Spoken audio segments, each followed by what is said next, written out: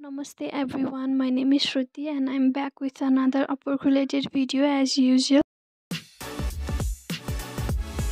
Today we are going to learn on how to set up your computer or your workspace for doing hourly based projects. यसमा चाहिँ हामी कसरी time लग गर्ने भन्ने कुरा हेर्छौं. So time log गर्नु चाहिँ is very essential for hourly based projects.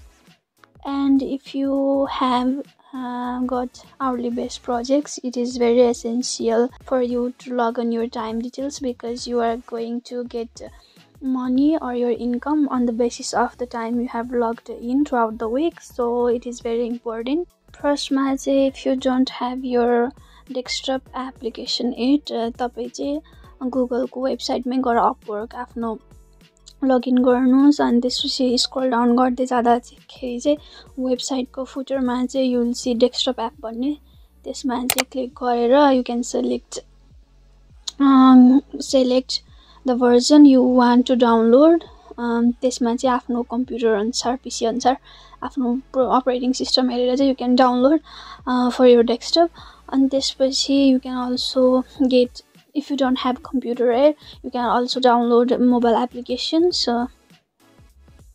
You install गरेपछि चाहिँ आफ्नो अकाउन्ट लगइन गर्ने and then before you start doing any hourly based projects अनि त्यहाँ चाहिँ एप्लिकेसनमा क्लिक गर्नुभयो भने चाहिँ you will see time tracker भन्ने अप्सन.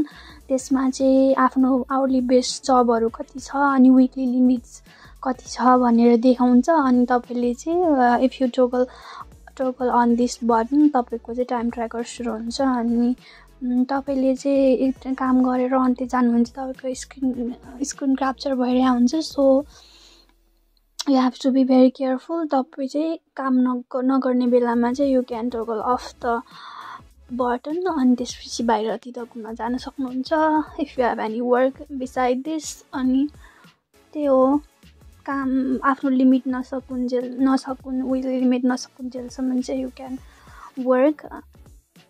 अनि त्यो चाहिँ आई थिंक सन्डे सम्मलाई टाइम हुन्छ फर 1 week.